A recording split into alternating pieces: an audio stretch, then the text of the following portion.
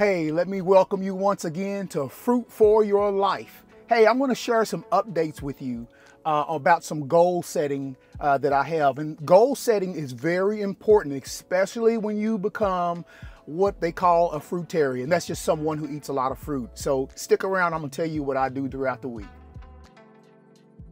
Okay, so this is actually what I eat. Now, this isn't all of it for the week. Like today is Wednesday, actually. So I've already had, some watermelons. I've had some grapes, some oranges. But I'm just going to show you exactly what I eat during the week now that the watermelon season has gone out. When watermelon season was in, I ate nothing but watermelon just because I loved it that so much. So as you can see, I have a small watermelon.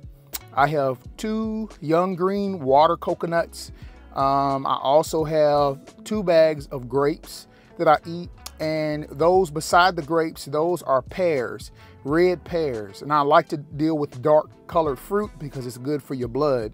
And as you can see, I have bags of oranges. Now you might wonder why I have bags of oranges. I've already knocked off 3 bags like that of these oranges already. These are good snacks. Like when I'm driving and I start getting hungry, what do? I keep a bag of oranges beside me and I start eating them because that is what keeps me away from starting to have cravings. I have learned that when I start to crave food, it's because I'm hungry. So if I eat a good water fruit like that, then that knocks it off probably within 10 minutes. So many of us, we're having our cravings, we are just not eating enough. And so when you start to have it, hey, go put something in your mouth, something that's good for you. Okay, also I have bananas as well. And I use the bananas because, before I work out, that gives me some sugar, or later at night, if I want something sweet, if I feel the need for something sweet, I'll eat a banana, and that normally will take care of it because banana is not a water fruit anyway. And, before you go to bed, you don't want to eat a lot of water fruit because you will be up in the middle of the night using the bathroom. And the last thing that I have, I know many of you all are saying, what is that in that container? You're eating processed food. Yeah, that's hummus. I love hummus. So sometimes when I'm out, sometimes I feel like the fruit just doesn't satiate me, meaning it doesn't make me feel fulfilled. And so chickpeas are really good, but while I'm out, I do hummus. And let me tell you how I eat my hummus. Many of you all will be like, yuck. You see those bags of grapes right there? I will take a handful of grapes and mix them in with my hummus because the grapes are really sweet. And also I like grapes and hummus together. I just developed that. I don't know why. But these are the things that I eat. And normally when I eat all of this, I really don't have to drink any water throughout the week. Don't forget, I'm getting water from the oranges, and I'm also getting water from the melons, and I'm also getting water from the coconut. I'm getting water from the grapes. The only thing that I'm not getting water from is the hummus and the bananas. So again, I've already knocked off a couple of melons and things, and I'm staying hydrated, believe it or not. I'm actually trying to keep from waking up in the middle of the night and having a tinkle so much. So this is what I eat during the week. This is what I'm doing now. I know I did a previous video, but this is how I'm operating now. And I'm going to get that 180 pounds. You watch. Now, what I do throughout the week has actually somewhat changed up, and it's actually somewhat changed up because of where I have been for about the last 2 months. So as many of you know, for those of you who have followed me, you can go back and look at my older videos if you haven't ever followed me before, and I show step by step what I did, how I lived, how I ate, and everything in my beginning process. All right, so now that I have gotten down below the 200s, so I came from 270, 260 documented, but I know I was 270.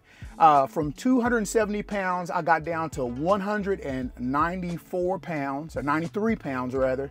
And so I've been fluctuating for the last 2 months, between 195 and 199. So I'm always staying in between 195 and 199. And I'm doing, literally doing nothing different from what I was doing originally.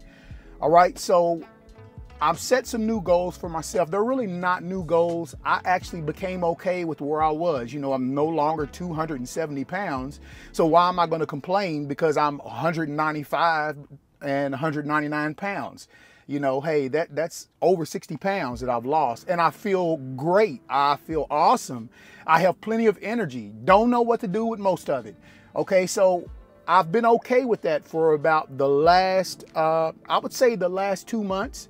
And, you know, during that time, I just did, and I feel like I was in a holding pattern for a little while. And I really did some processing during that time. I mean, I still had hopes and I still had dreams of what I was planning to do, but I was in a holding pattern. And it's okay for you to be there. Like if you've lost weight and you haven't lost any more weight because you haven't done anything different, it's okay to be there for a while, okay? Nothing wrong with that whatsoever. I consider that to be a time of processing for you. You know, as long as you're not going back up and going in reverse, hey, take your time where you are, get adjusted to it, be okay with it, and then you'll start to be just like me, finding yourself not being okay with it any longer. So then you're going to push yourself even farther. So let me tell you what I'm actually doing to push myself. Okay, so I got in contact with a brother that I met. He's become a really good friend that I've met. His name is Lawrence Richardson. He's over at Leaf Life. So if any of you all would go to Facebook and, you know, friend him on Facebook, you know, his Instagram and everything, it's called Leaf Life with Lawrence. And so I got to talking to Lawrence this past week, and I was like, hey man, I feel like, you know, I need to keep moving forward. I feel like I'm here and I'm okay, but you know, I feel like there's more. I feel like I can do more. I feel like I can lose more.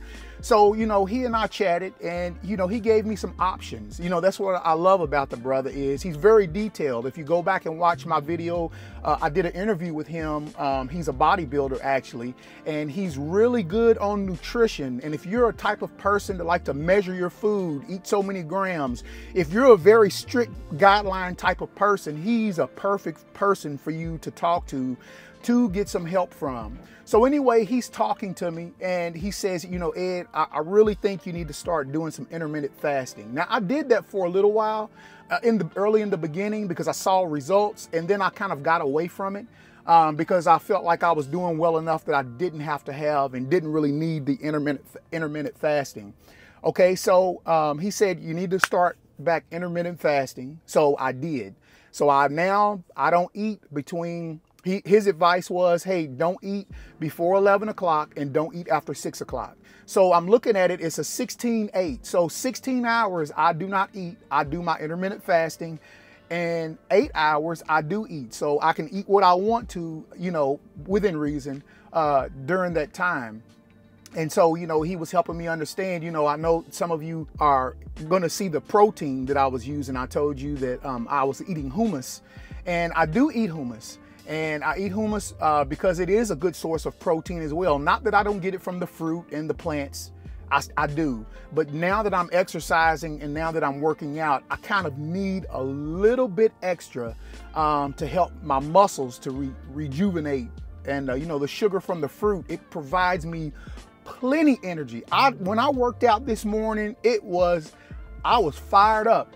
And that normally ain't me. Normally, oh gosh, it's time to work out. I was ready to work out, y'all. So, you know, it's really working. So this is, you know, starting day 3 for me. I started on Monday. Today is Wednesday.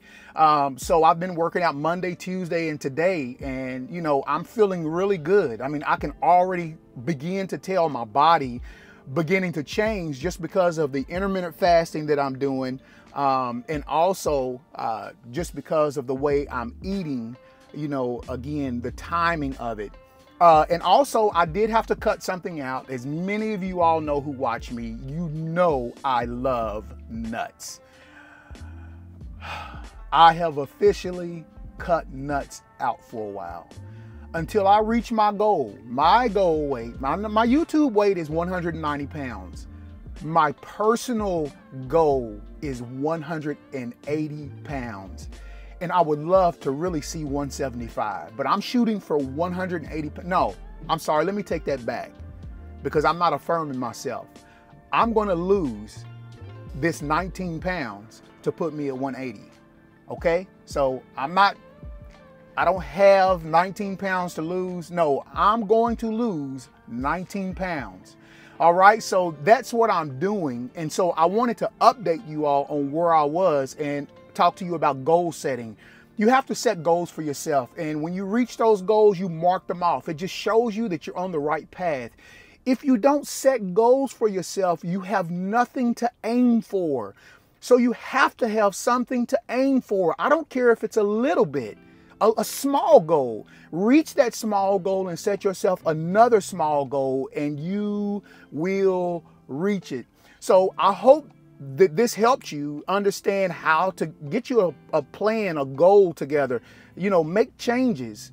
Write it down so that you know when you understand, you know, really what you are doing. All right. Next, get you some support.